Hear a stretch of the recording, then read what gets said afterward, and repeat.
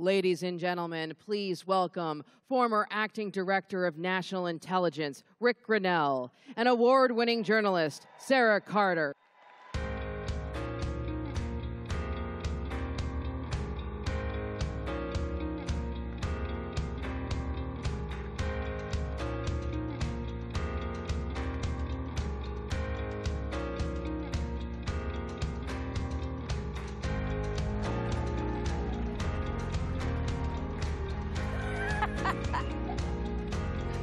Hi, everyone.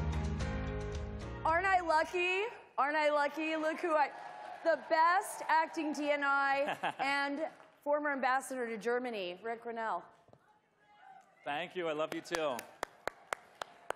You know, we have been here now at CPAC listening to a lot of discussion just right now with Gordon Chang on foreign policy.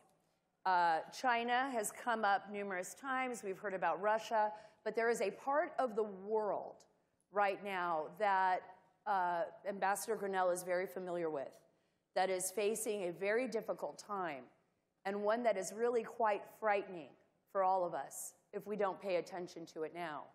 And that's the Balkans. And I don't think people, I don't think people are hearing enough about this. Let's just start there. Let's start with Kosovo. Let's start what's happening in the Balkans with Serbia. And over the weekend, there's been a bit of an uprising, in a sense, that things are going to get far worse in that region of the world. Can you talk a little bit about what's going on, Ric? Oh, where to begin? First of all, I think we have to be very upfront and say that there is no U.S. leadership in the Balkans right now. And as we all know, when there is no U.S. leadership, situations suffer. I worked at the UN for 8 years, and I can tell you, when there's no U.S. leadership at the UN, every situation suffers. Peacekeeping operations suffer. And so what we're seeing right now in this conflict between Kosovo and Serbia, you know, I've seen some people who know nothing about the situation say, oh, this is Russia. Here we go again, Russia, Russia, Russia. This is not about Russia.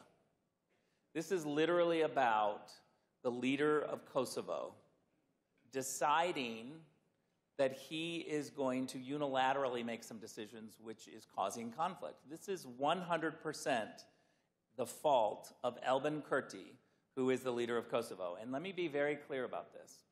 Kosovo is a great ally of the United States. We have done much for the people of Kosovo, and I love the people of Kosovo, but they are not being served by this leader right now. And I will get a lot of hate for calling out Albin Kurti, but the reality is we had a deal, and what this whole conflict is about right now is license plates. License plates and identification cards. Yes. In Kosovo, which now the Serbians are very upset about right now. We're seeing. Look, let me go a little bit, you know, deep and boring here for a second. But in 2011, we worked out a deal.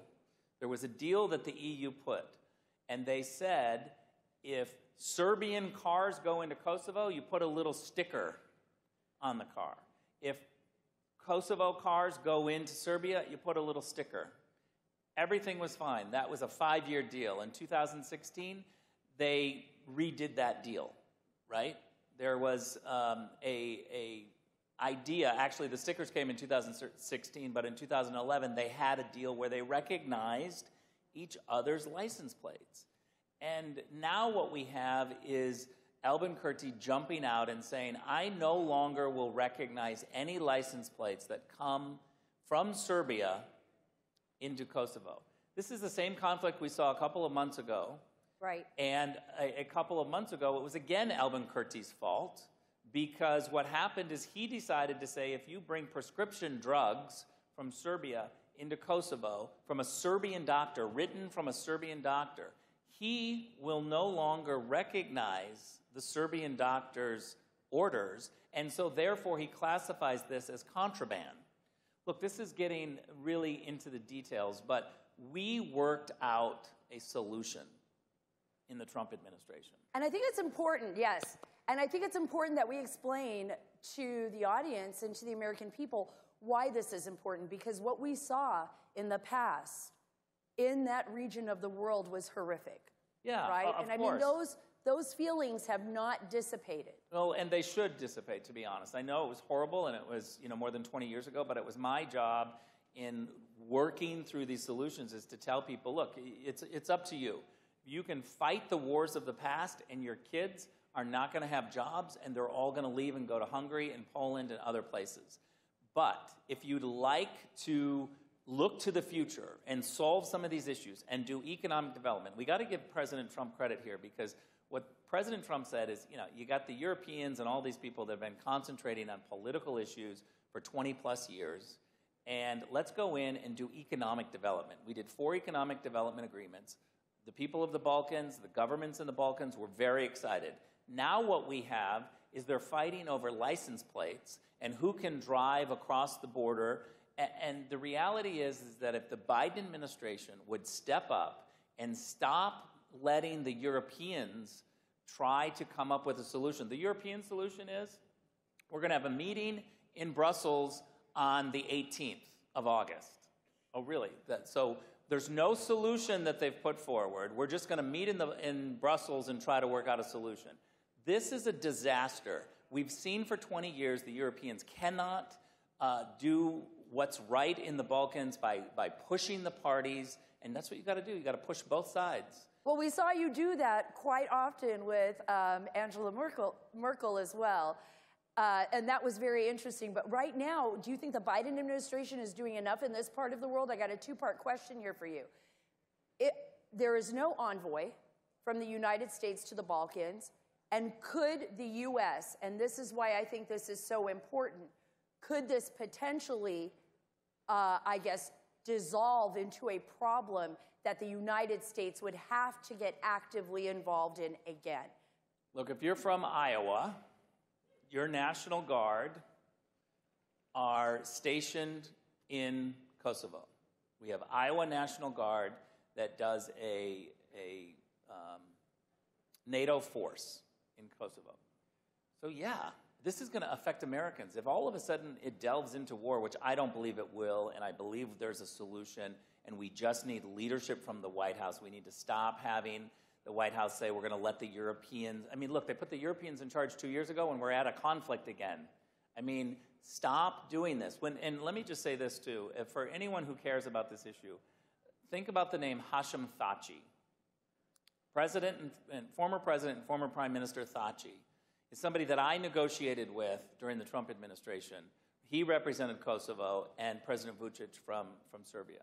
These are 2 men who literally wanted to solve this issue and looked forward. When President Thaçi was on his way to Washington, D.C.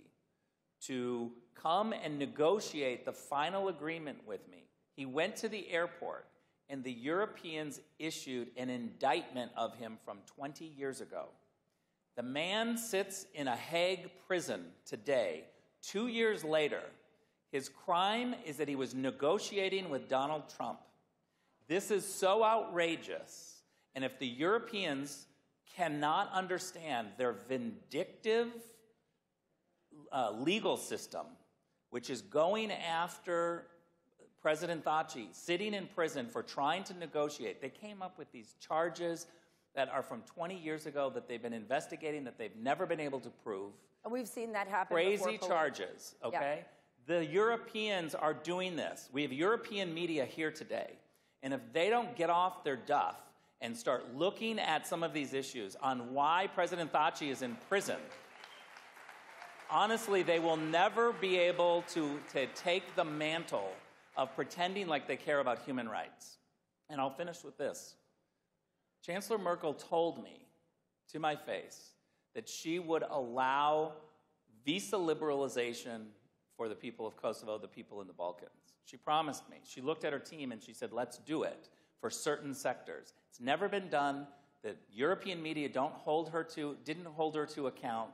They're still not holding anyone to account today. The Germans are standing in the way of this. The Germans are responsible for the prosecutions in The Hague, and you are paying for this crappy court.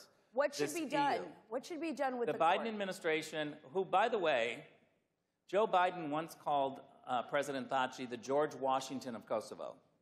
Let me just say this to President Biden. If he's the George Washington of Kosovo, why aren't you helping him? Why aren't you getting him out of prison? Why is it your DOJ is allowing this guy to be in prison? It's unacceptable, and we have an ally in Kosovo and the people of Kosovo, and we should do this. But right now, their current leader is terrible. Albin Kurti is terrible. I want to just move on really quickly because I know we don't have a lot of time left and we'll probably get thrown off the stage because I just have to ask him, and I know you probably are all wondering yourself. When I get there, you'll know what I mean. As the former acting director of national intelligence, you did an... Do UFOs exist? Do UFOs exist? No, Usually my number one question. That question. No, he knew I was going to go there. You know I interview Lou Elizondo on my podcast quite often. I keep asking that same question. But this is on a more serious note. During the Trump administration, you had a chance to have a front row at what was happening to President Trump and what was happening internally with the bureaucracy. We watched James Clapper, the former DNI. We watched John Brennan, the former head of the CIA. James Comey of the FBI.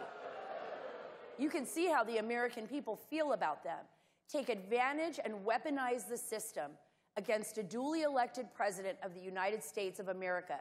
These were people that we entrusted with our own security. Yeah. What can you say about that as a former DNI, former acting director, and how dangerous is this situation moving into the future if the bureaucracy is not cleaned out? I know we're over our time, so I'll make this quick. Look, it made me very sad to look at the intelligence and to see that we knew that this was phony. The Russian charges were phony. And yet you had people in Congress like Adam Schiff who manipulated the intelligence, who literally would manipulate what he knew, and he'd say, oh, trust me, and lied to the American people. And I saw this, and it made me sad that we allowed this to happen. And I tried to tell all of the intel agency leaders constantly, you have a problem with the American people. They don't trust you. And this is going to affect you, because if they don't trust you, they're going to tell the representatives not to give you more money, and you're going to have to cut jobs, because we don't trust people who don't come clean. I will say this about the FBI. FBI officials mid-level, they know there's a problem. They want to solve it. They are good people. It's the leadership at the FBI. It's the leadership at DOJ. And I believe that when Donald Trump comes back, because I do believe he will be president again, and when Donald Trump comes back, we must clean out the FBI and DOJ of all those people who are partisan. All those people who are partisan. And it's totally doable. It must be done, and it irks me to no end to hear people like Merrick Garland pretend like they're the ones not being political. They are being so political that they need to be held to account and kicked out. And when we return, we should do it immediately. And that's a promise right now. That's a promise. You're here. If I was in charge, I would do it. Okay. I have a feeling you're going to be in charge of something. Right. Thank you. Ambassador Ric Grenell.